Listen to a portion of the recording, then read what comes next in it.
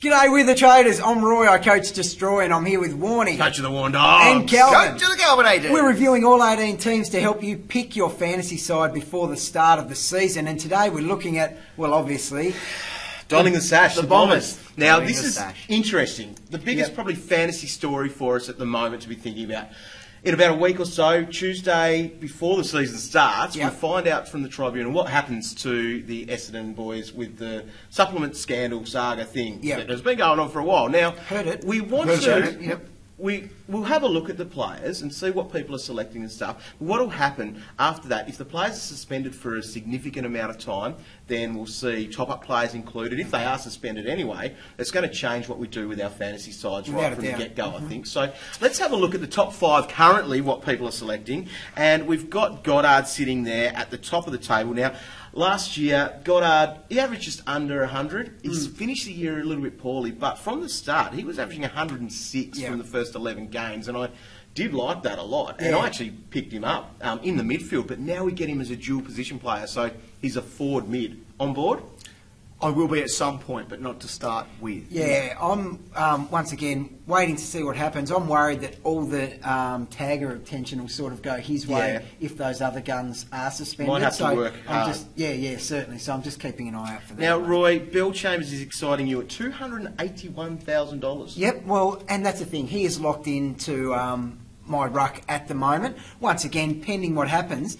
But he's averaged 80 in the past. He has. I think he's a really good fantasy player, and I think he's so undervalued, priced at about 55, that it's too good to say no. Ruck forward flexibility I like as well. Also there in the ruck is McKernan, who's also ruck forward. He's $189,000. I don't know.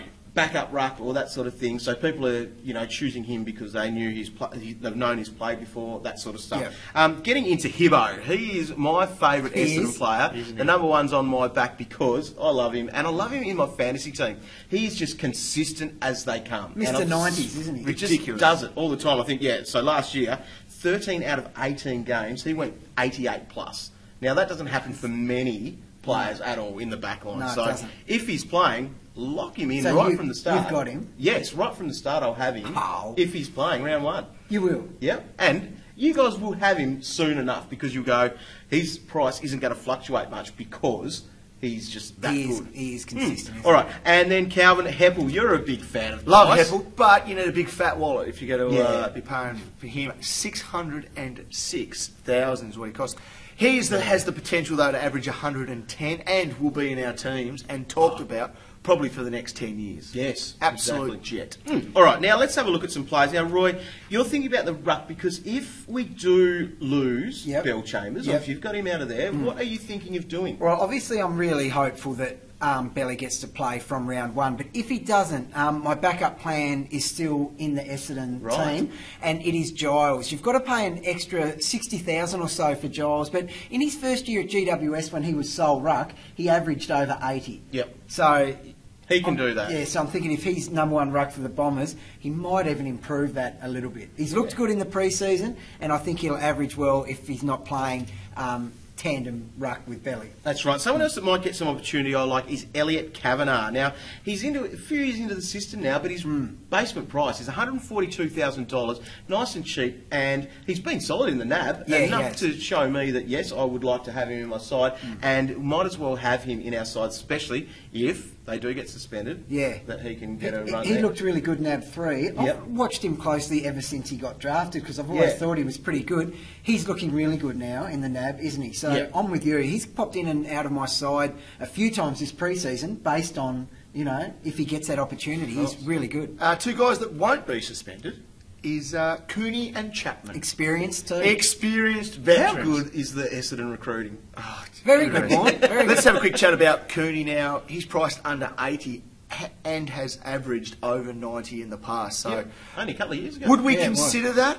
Would we consider? Definitely, because if he's going to be used through the midfield, his numbers will improve from that 80 or so. During the NAB too, I saw him sneaking across half-back, taking a lot of marks back there as well. So, oh, did you just? Yeah, I like to see that. Yeah, well, exactly right. So he's massively relevant, I reckon. Chappie worries me a little bit with his body, resting, that sort of stuff, because he's getting an old man. He has mentioned that he needs to look after his body a bit better this year. Yeah, that means resting. He averaged 92 last year He's when a we all still superstar. thought he was getting old, and he was awesome. So Future fantasy Hall of Famer. definitely. I think we have that. Now, if the top-up players, or the replacements as they've been called, are added to fantasy, there were some guys that did give us a little bit of an idea over the NAB challenge that we might like to pick up. I'll go through the best ones. I've picked the 3 best. Now, Mitch Brown used to play for Geelong.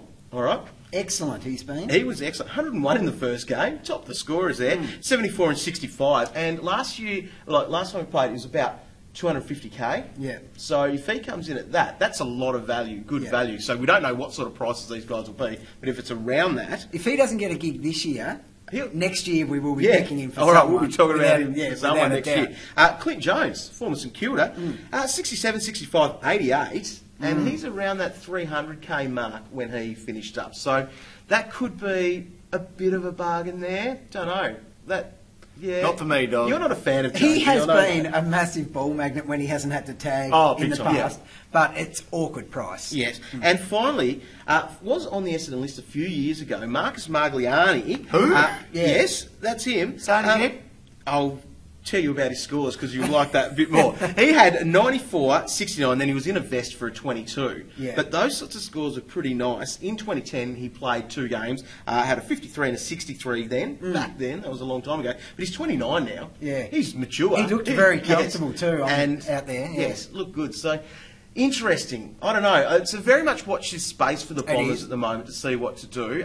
We'll be all over that on afl.com.au, so we'll give you all the news of that when we know that. And through Twitter at AFL Fantasy, and also our official Facebook page, that is facebook.com/AFL Fantasy Official.